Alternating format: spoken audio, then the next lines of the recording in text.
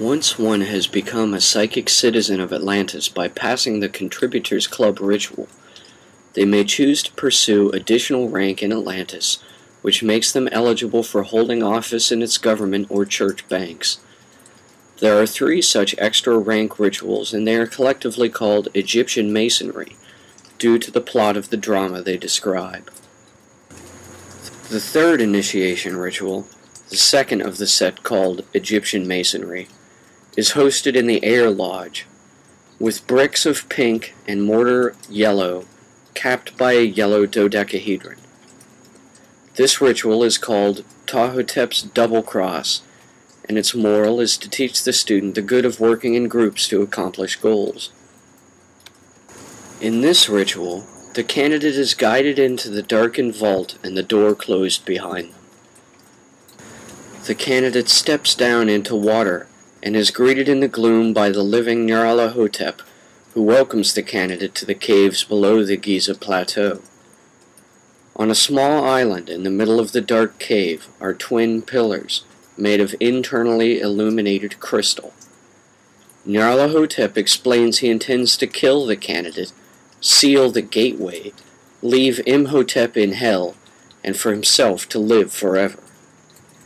Imhotep's voice comes from between the twin crystal pillars, and the actor portraying the living PtahHotep becomes Imhotep, alive again.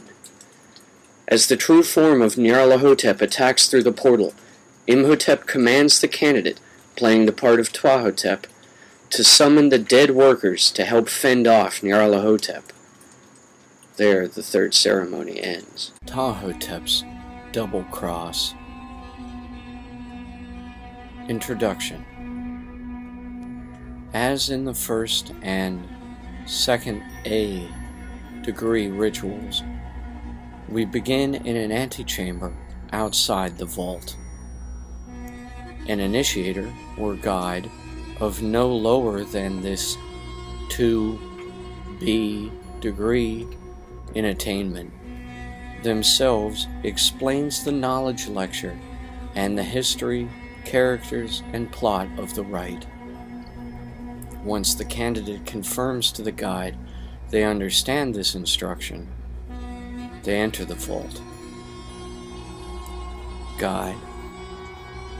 While Imhotep passed through the underworld, along the Milky Way, PtahHotep, his son, was left as his appointed head of the Overseer's order.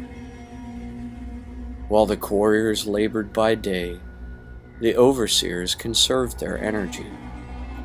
But then, by night, the Overseers instructed the couriers in the higher arts of democracy, masonry, tarot, and the calendar, and all sorts of splendid wonders. They began to raise the pyramids by constructing an enormous enclosure around the entire base layer and filling it with water to float the blocks into place with a giant boat.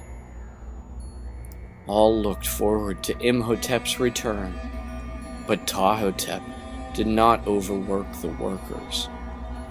PtahHotep was the wisest of all the overseers and beloved by the clay people. He instructed them in all of his father Imhotep's metaphysics, and they all became as learned as he in time. PtahHotep served as PtahHotep's own vizier, and if PtahHotep but lifted a finger on his right hand, PtahHotep would wave the thousands of workers to all move as one to the right. And if PtahHotep lifted a finger on his left hand, PtahHotep would command the thousands of workers to all move in one wave to the left. Yet PtahHotep was not full of pride, and served not as king, but only as court magician to the 3 great kings of our craft, Cheops, Khephren, and Menkaure. The legions of undead all answered to the heart of PtahHotep, who offered it then to PtahHotep, though only until the return of Imhotep, the coming time of which no one knew but Nyarlathotep. This ritual is about the times when Nyarlathotep showed PtahHotep the catacombs beneath Giza. When Nyarlathotep told PtahHotep that Imhotep was never coming back, and that he, Nyarlathotep, was PtahHotep's true father. The ritual continues when Imhotep returns as a chaos beast, judges Nyarlathotep a traitor, and switches bodies with him, thus sending Nyarlathotep in the form of the chaos beast back into the netherworld. The meaning of this ritual is to teach the Atlantean Mason the mechanism of transcending the mundane cares of material reality. Instruction. If the candidate gives the word to affirm they understand, the guide ushers the candidate into the darkened vault and closes the door after them. In the middle of the darkened vault, the candidate sees an arcing domed grotto, roofed with crystals, above an underground lake. On a sandbar near the closest shore, beneath the peak of the catacomb's dome, arise two very tall, menhir stone blocks, ancient with weather, the one on the left of a dark, metallic hue, the one on the right of a brighter marble hue. The candidate will come to see there is strange, indecipherable, and ever-shifting information being projected as patterns within the crystalline veins of the two massive, upright towers. These flash like slow lightning within the twin stones, and this light alone illuminates the cavern. From the shadows behind the candidate's back, hiding behind the door of the vault as the candidate had entered, Nyarlathotep speaks. As he speaks, he places his grip on the candidate's right shoulder and then steps up beside them into the light. He is dressed as a vagabond mummy still, with blood staining the hieroglyphic inscriptions carefully painted onto his gauze wrappings. Nyarlathotep. These are the pillars buried by Enoch in the city east of Eden in Atlantis, before the flood. Imhotep had them transported here. He discovered them by the stone of Ram, the keystone of Noah, that he found and deciphered just outside of Ur, in southern Babylon, as he journeyed northwest to pass by Sinai into Egypt. Ram, the tablet of testimony, was the key to all languages once. Its geometric shape is timeless, and the markings upon it, the inscriptions of 7 of the 10 archangels, the pre-diluvial Atlantean king's list. I tell you, the splendor of Ram shall be known to all on Judgment Day, and is yet taught to all who seek to know it. It is a testament to the 7 sinister angels who rebelled and who were cast down into this material universe. I, Nyarlathotep, am wise of the dawn of time, as was Imhotep before he died. Those who follow the Ramstone now, seeking to find these twin stelae, will get lost and fall into confusion, for now Enoch's tomb is empty, and these twin stelae are here, buried beneath the 3 kings' tombs. Instruction. Nyarlathotep guides the candidate by their shoulder and begins leading them down a slight slope towards the crystal-irradiated stone menhirs. One dark, one light. They step to the water's edge. The closer Nyarlathotep draws towards the twin megaliths, the more he stoops down and assumes a more lizard-like posture and visage. He urges the candidate toward the two obelisks, and they begin wading out ankle-deep in the shallow waters of the lake's shore. Nyarlathotep: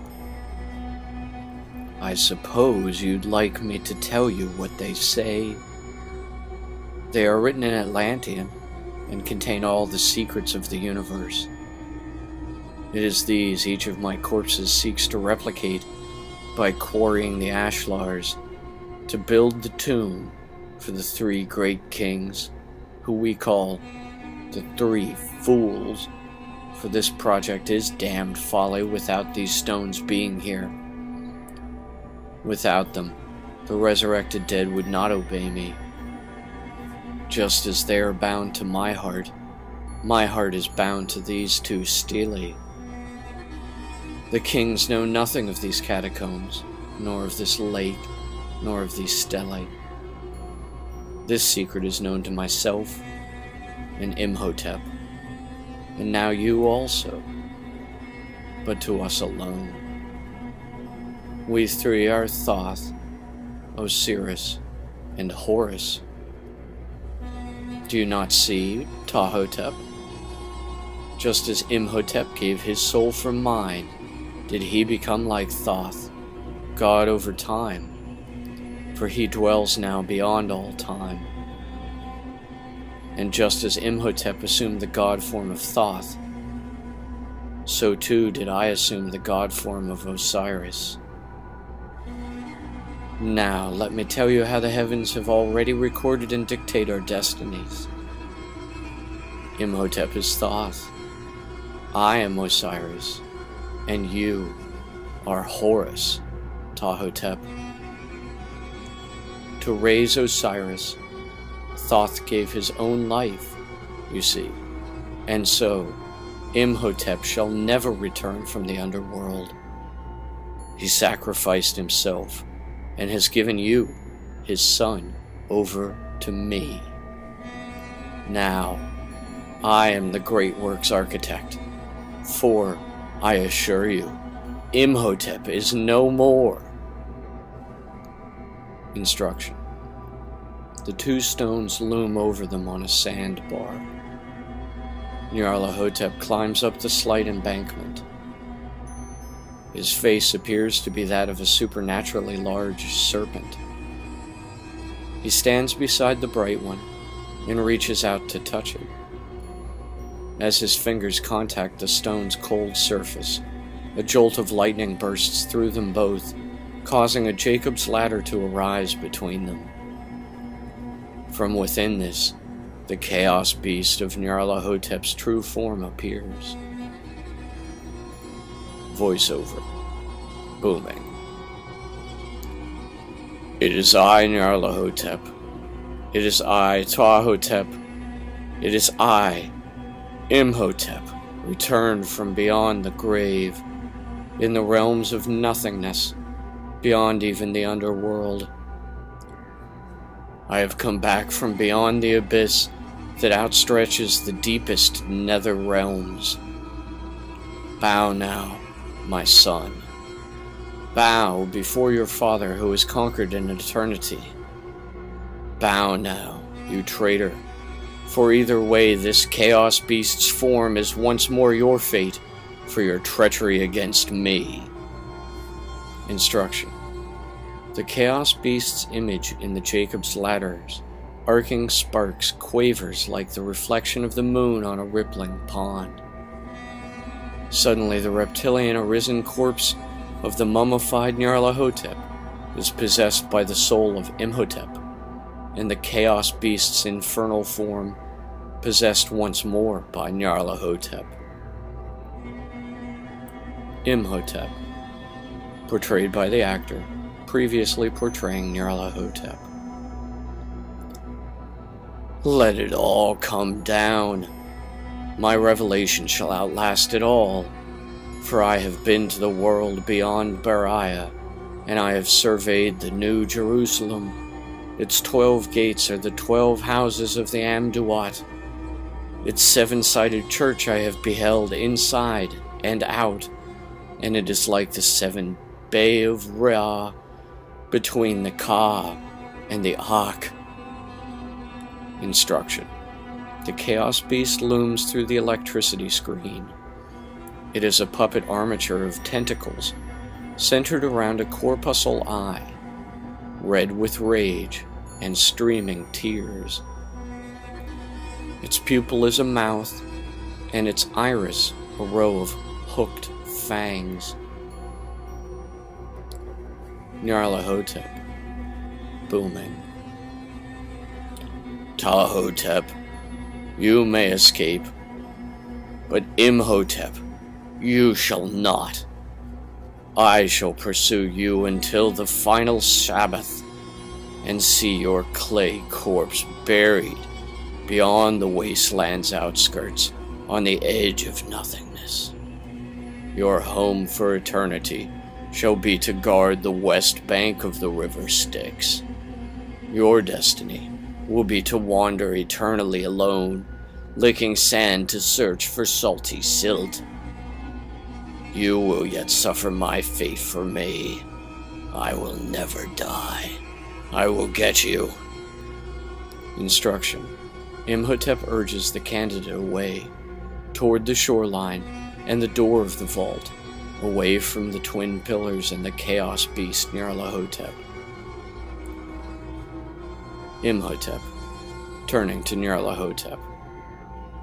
Nyarlathotep, O terrifying, feverish insanity, you cannot harm me because I am one loyal to God who sent me.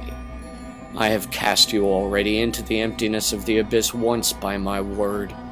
I shall not say it again except by action.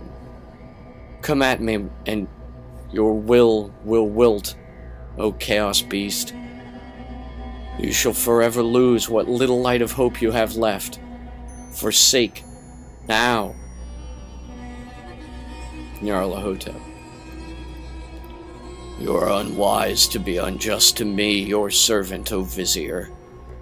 For I have sat upon the seat to which you would now ascend. The corpses are all of me, all mine alone to command. I was bound only to this portal until you returned my true form to me.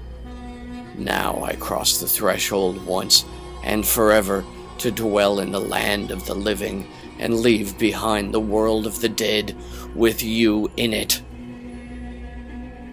Imhotep.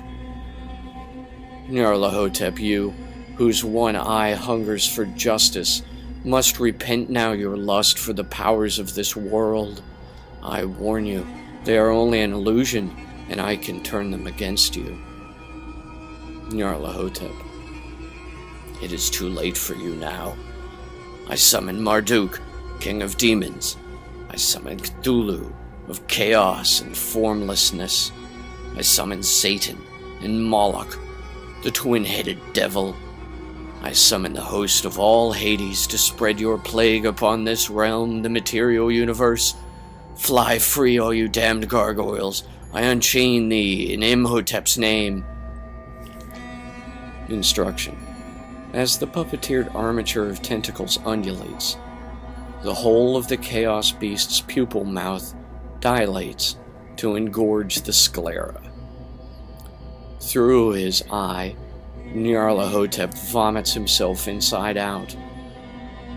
Black smoke bellows out of the emptied-out Nyarlathotep, whose tentacles now take root around the twin menhirs, as he stretches himself open across the gateway to the underworld. His remaining flesh gapes agog and tears through to reveal a portal to the inferno of hell. Imhotep, to candidate. PtahHotep, my son, go to call all the undead to return as warriors behind you. I, in Nyarlathotep's clay body, must enter the gateway of Nyarlathotep and battle him upon the threshold before he can widen the rift in the veil. Turning again to Nyarlathotep. You cannot cast curses before a man sent to you by God. If you will not approach me, and be laid waste by my righteousness here, then I shall take my word to you now. Instruction.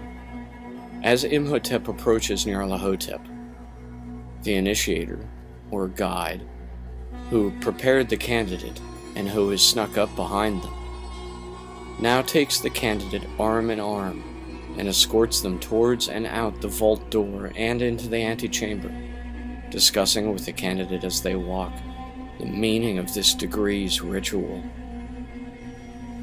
Guide. So you see how we transcend the mortal world while still alive.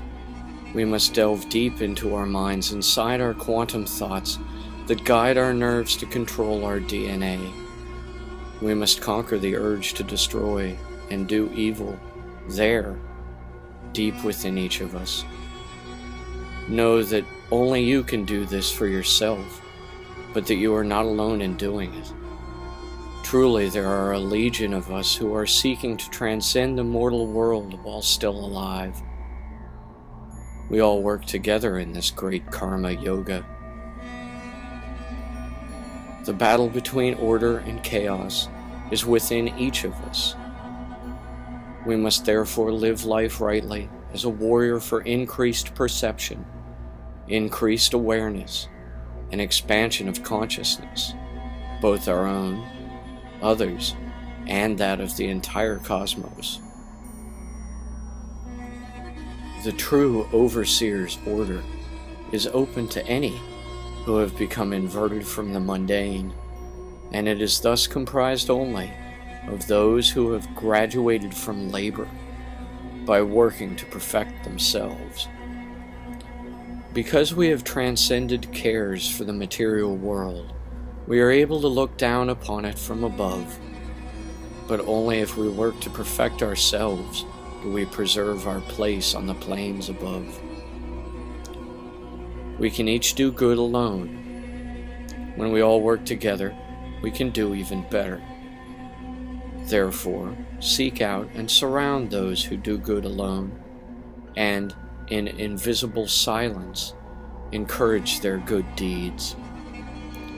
When they are ready to, they will learn how to assist others, and to command their reality by communing with their inner will and confronting the conflict between good and evil. In the deepest realms of the seeker's mind, they find this inverting dualism, for it is the binary language of our quantum thoughts themselves. We input binary logic and output creative uncertainty, and that is how our mind makes itself manifest around us in our material world. Each of us is like the bright singularity at the umbilical navel, between a parent black hole and a baby universe. The fabric of the space-time continuum itself softens, melts, and molds itself to the touch of the mind. But only those of us who knowingly and rightly do good deeds and thus perfect their karma know how to sustain and to control our mental grasp on our own realities. We understand the multiverse surrounds the outside of the womb of our perception. We understand how to manifest rightly because we have chosen to conquer the dualism of good and evil by asserting our innermost will over the most fundamental quantum uncertainty. If you do not understand, you will have plenty of time for asking questions. For now you are considered a true self-overseer. Welcome to the Overseer's Order.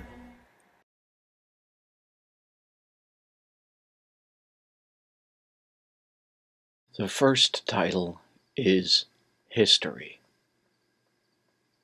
The first thing we learn from prolonging duration of meditation on the Tree of Life is the magic memory.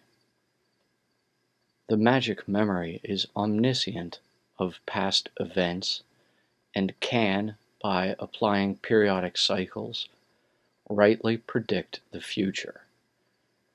However, because chaos increases in Asaya, we are only able to see our universe expanding from within. However, if we elevate our point of view to faster than the speed of light, then we can see that it is only because our universe is being swallowed up into a hypersphere surrounding us. Just as Yetzirah is passing through Asaya, our material reality is being consumed into the energy of the emanations. Asaya is dissolving into Bariah by Yetzirah passing through it. Now, another name for the world of Bariah, or Eden, surrounding Asaya, our material universe, is sum over histories of all particles in the universe. The sum over histories is the halo of wormholes and baby universes surrounding our universe as it is being eaten apart from within by black holes.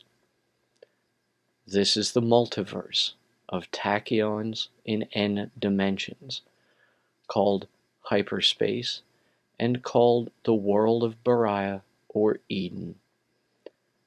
This is, it should be recalled, only the lowest of the kingdoms of heaven.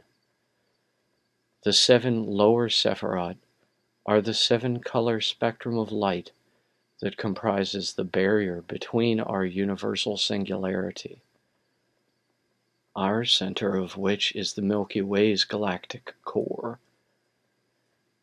and the multiversal sum over histories of tachyonic wormholes that comprises hyperspace of n dimensions surrounding our local 3 dimensions in a phi over pi torus identical to the aura of our soul and the chakras of the Kundalini spiral inside it.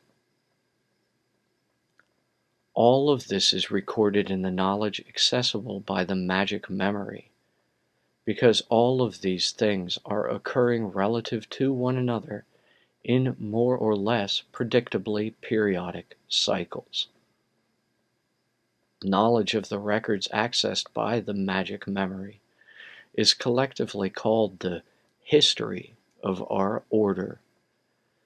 The use of the magical memory attained after one has graduated from labor by studying Yetzirah, the Tree of Life, and has begun to perceive the multiversal kingdom of paradise, Eden or Bariah, is the subject of teaching in this degree.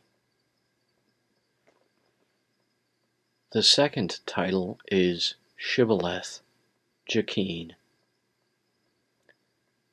Hebrew was esoteric hieroglyphics used among the overseers' order to keep their plans private from the couriers. Likewise, the blueprints the overseers used were draftings of shapes impossible to craft in 3 dimensions: Penrose triangles, impossible cubes, hypercrosses, toroids, and tesseracts. The Kabbalistic Tree of Life itself is a tesseract, or hypercube, viewed at antipode, or above one of the shape's figurative edges. The tesseract, or Tree of Life, was considered a hyperspace square, and the torus a hyperspace circle. Thus, the relationship between the torus and tesseract to the overseers was interpreted as a square-shaped circle, or, more accurately, the square of equal area to a circle, by the couriers. That is how the pyramids were built, using geometry, a common language spanning across levels that could be separated by alphabets. The warriors who graduated from labor and became overseers learned to understand the strange hypershapes and metaforms used by the overseers, and to read Hebrew, a now lost language. Modern Hebrew being derived from Aramaic, derived from hieratic, derived from hieroglyphics. All that remains known for certain about the ancient Hebrew alphabet was that it was comprised of 22 letters, equivalent to the 12 constellations of the zodiac, the 7 planets, or chakras, and the 3 supernal elements. With only these 22 phonetic symbols, the overseers were able to represent any number of cosmological relationships. By simply applying them to hypershapes and studying the various complex relationships, the overseers sought to restore understanding of the Atlantean calendar as part of true Masonry's arts. In truth, the Atlantean calendar is only a map of the karma in the aura of ourselves, our galaxy, and our universe. The third title is Yetzirah. Yetzirah is the union of the exterior aura, both of the individual and that of our universe, and its interior spiral, the 7 Kundalini chakras of the individual, and the 7 color spectrum of light. Therefore, the tree of life of Yetzirah, the Sephirot emanations by which God created, is both the 7 lesser Sephirot and the triad of supernal Sephirot. The 7 lower Sephirot represent the 7 colors and 7 chakras, and the 3 greater Sephirot, the spiritual or higher elements, the combinations of mental states occurring between interior mind and exterior matter via the surface tension of the energy that conjoins them. The 7 chakras, 7 colors, and 7 Sephirot all form a spiral measuring the interior of the torus, the shape of the soul, the exterior of which is the aura or hypersphere that is the environment surrounding the individual and the multiverse of Bariah. Thus, Yetzirah, the tree of life, is an exterior square model of the interior circular shape of both the soul and the multiverse. Just as the interior soul is a torus, so the exterior tree of life is a tesseract. Just as Bariah is the exterior hypersphere surrounding Asaya, the interior sphere, so is Yetzirah a measurement of the difference between them, i.e., a squared circle, or a tesseract with the same area as the difference between the inner and outer hypersphere of the universe surrounded by the multiverse. Thus, we can use the tesseract, tree of life, to measure Yetzirah as the change between the interior and outer spheres as Yetzirah passes through Asaya and consumes Asaya into Bariah, the multiverse, a process known as involution.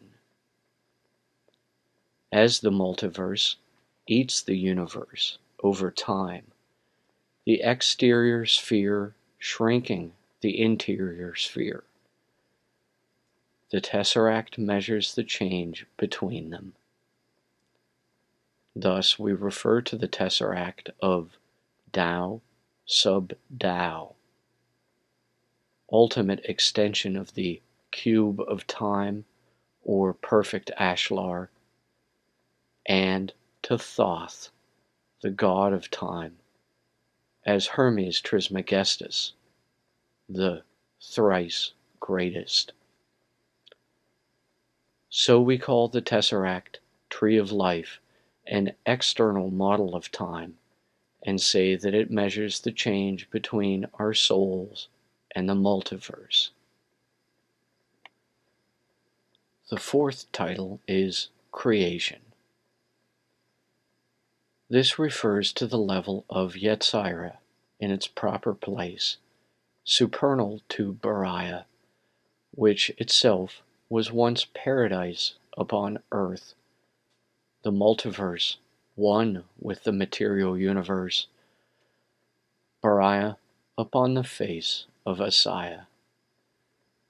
However, when the interior complexification of the initial singularity of our universe appeared from within to begin expanding, at that point of critical mass, when baby universes began bubbling off of our universe through black holes, then Beriah and Yetzirah switched places, and as the tesseract of Yetzirah and the multiversal exterior hypersphere passed through one another, this was when the universe of material reality fell and became separate from the multiverse of paradise above. This moment, beginning in some places at the first Planck time after the Big Bang, and following the formation of the four universally elementary forces, represented the beginning of entropy and the four forces' destruction through inversion. As matter energy is pulled through a black hole, it is inverted into antimatter particles and micro-wavelength tachyons. Thus, each baby universe is only as massive as the amount of energy it consumes, and only as dense as the amount of mass. These black holes are each points on an enormous shifting web of galactic filaments, each connected by microwave tachyon superstrings in hyperspace, comprising the broken and fragmented remains of the originally pre-critical mass, perfect periodicity of all the cycling patterns of matter and energy, and the equilibrium of the four elemental forces. We modeled this originally perfect periodicity as a tesseract. In truth, it was only Beriah before Yetzirah created Asaya from it. Paradise was a perfect diamond in the rough, but shattered when cut. Thus, we call the creation both the universe before critical mass and the multiverse after. The creation is the ongoing involution of the multiverse of Beriah through the universe of Asaya, measured by the Tree of Life tesseract of Yetzirah. This occurs as matter is exchanged out of the universe into the multiverse, through black holes, and energy is exchanged into the universe and out of the multiverse through the wormholes, or time tunnels, connecting them along the galactic filaments. All this is simultaneously the creation and destruction of both. The fifth title is Air. The force of air is associated with the Tree of Life Tesseract of Yetzirah. Just as this tesseract changes form over time, so does the wind rustle through the tree. We see the wind by observing the movement of the leaves on the tree. These leaves move and change digitally, some moving while others do not, just like the karmic qliphothe of chi in our auras. We can therefore only see the true and invisible form of the air, true essence of Yetzirah, surface of Bariah beyond, and Asaya below, by observing the nature and movement of changes to karma in our aura. And this we call meditating on the Tree of Life, because the exterior environment of karma in our aura is a reflection of our interior alignment and flow of Kundalini energy through our chakras. There is an ancient Zen koan stating that neither the wind nor the flag is what is actually moving, but only the mind. This refers to the alignment of the lesser will, the individual's mind, with the greater will, the universal mind. When the mind of our universe moves through our own mind, like the wind in the tree or the billowing flag, then we can understand how our emotions and subconscious thoughts occur as more or less regular cycles, because they are merely points moving along the edges of hyperspatial shapes, such as the Tree of Life Tesseract, passing through our minds as our souls involute over time. The longer we maintain this state of clear-mindedness, meditating on the Tree of Life Tesseract of Yetzirah, the more we will realize these metaforms moving through us all are archetypal to our collective consciousness, and that we are all sharing in this splendorous emanating of creation together. The sixth title is 12. This refers to the 12 constellations of the zodiac. In Greek, which is more like ancient Hebrew than even modern Hebrew, the 12 consonants stand for the zodiac, and the 7 vowels for the 7 planets. From very early on, at least since the Exodus, if not following then from a long, fragmented prior tradition, it is evident that the 7 days of the week were implemented along with the 12-hour days and 12-hour nights. Thus, a complex correspondence exists between the 7 days and 12 hours of day and night. However, to understand the overseer's point of view on the calendar, you must think like an Atlantean Mason. The 12 surround the 7. The 7 connect between the 12 in various alignments and arrays. The 12 are compared to the supernal 3 Sephiroth, and the planets to the lower 7 Sephiroth.